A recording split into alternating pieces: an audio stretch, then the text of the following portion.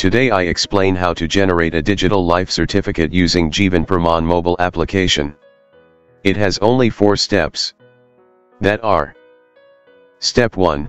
Download and install Aadar Face RD app from Google Play Store. Step 2. Download and install Jeevan Praman Face application. Step 3. Operator authentication. This is a one-time process. Pensioner can be the operator as well. Step 4. Pensioner authentication. Fill in the pensioner details and Aadar-based face authentication of pensioner. Now I will explain these steps one by one. Step 1. Download and install Aadar Face RD app from Google Play Store. Open Google Play Store, search for Aadar Face RD. Install the Aadar Face RD. If you face any issue in locating the app in Play Store, kindly refer to slide number 10. This application is for Android users only. The Aadar Face RD is not shown like other apps and has no icon. The app is visible in settings. App info as shown in the image. Step 2. Open Google Play Store, search for Jeevan Praman Face app. Install the application. Screenshot for reference is shown.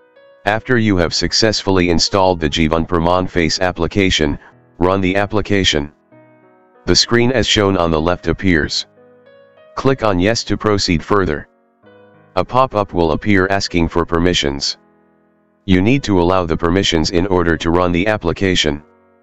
Click on while using the app to proceed further. Next, another pop-up will appear asking for more permissions. Click on Allow. Any person can act as an operator. The pensioner can also act as an operator.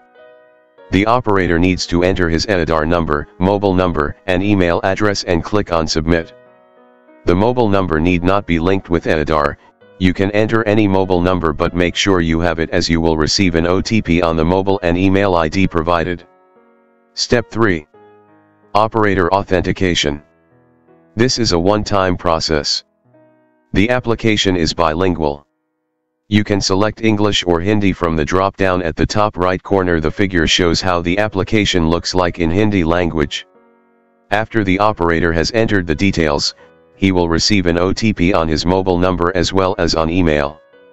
Enter any one of the OTP received and then click on Submit button. If OTP is not received, please click on Resend OTP.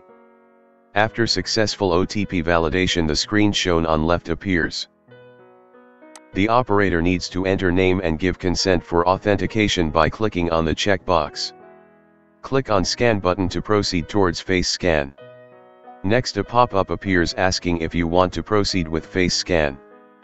Click on Yes to proceed further. The screen shows the instructions for face authentication. Read the instructions properly, click on the checkbox and then click on Proceed. You can use the front or rear camera to capture the face. The screen shows the instructions you need to follow while scanning face, like hold still and blink your eyes. Follow the instructions that appear on the screen to successfully complete the face authentication process. After you have successfully authenticated yourself through face scan, the application restarts itself and a toast is shown, client registration successful, which states that the operator registration is successful. Step 4. Pensioner authentication. Next, the pensioner authentication screen will open. Now whenever you run the application, the pensioner authentication screen will open. The pensioner should enter his or her Aadar number and mobile number. The email address is optional. Next, click on the Submit button. You will receive an OTP on the entered mobile number and email. Enter the OTP received and click on Submit button to proceed further. If OTP is not received, please click on Resend OTP. After successful OTP validation, the screen shown on left appears. The screen will be either blank or will have pre-filled details as shown in the next slide. Enter all the details correctly. Incorrect information will lead to rejection of Jeevan Praman by the pension dispersing agency. In case you get the screen with pre-filled details, select the desired PPO number. From the drop-down, or you can select Add New Pension PPO Number in List for yourself if your required PPO number is not appearing in list. In case user selects a PPO number, he can modify all the details except PPO number. In case you select Add New Pension PPO Number in List for yourself, the non-filled pensioner authentication screen is displayed and user is required to fill all details. After entering all the details, tick both the checkboxes stating that the information entered is accurate. Click on Submit button to proceed further. After you click on Submit button, a pop-up will appear as shown in figure on the left. The pop-up asks the pensioner whether he/she wants to add another PPO number pension apart from the one which has already been entered.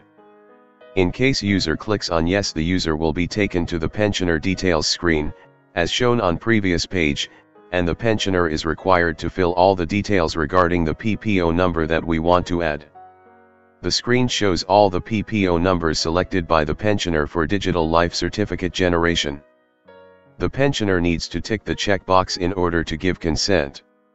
Click on Scan button to proceed further. Next, a pop-up appears asking if the pensioner wants to proceed towards face scan. Click on Yes to proceed further. The screen shows the instructions you need to follow while scanning face. It shows if the lighting is poor or if camera is moving and not stable, etc. It will show hold still and blink your eyes when the lighting is right and the camera is stable. Follow the instructions shown on the screen to successfully complete the face authentication process. Once face authentication is successful, the DLC, Jeevan Praman, is successfully generated and appears on the screen as shown. The screen shows the Praman ID for each PPO number. The pensioner shall also receive a SMS on the mobile number provided during pensioner authentication. The SMS contains the Praman ID and the link from which the DLC can be downloaded. For proper results, ensure 1. Position. For capturing facial image, it is advisable that adjust the camera at the right distance or in the right posture. 2. Frontal pose needs to be captured, that is, no head rotation or tilt.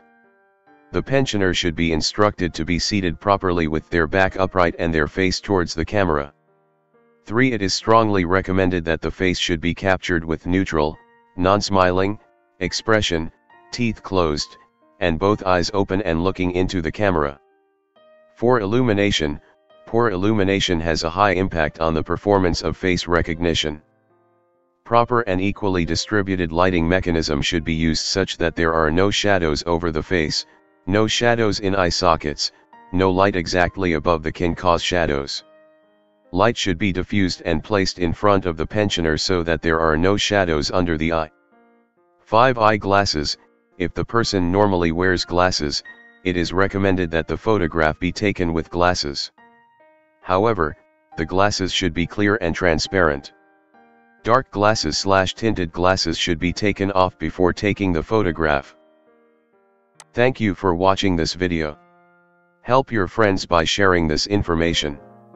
See you again with another useful video. Have a nice time.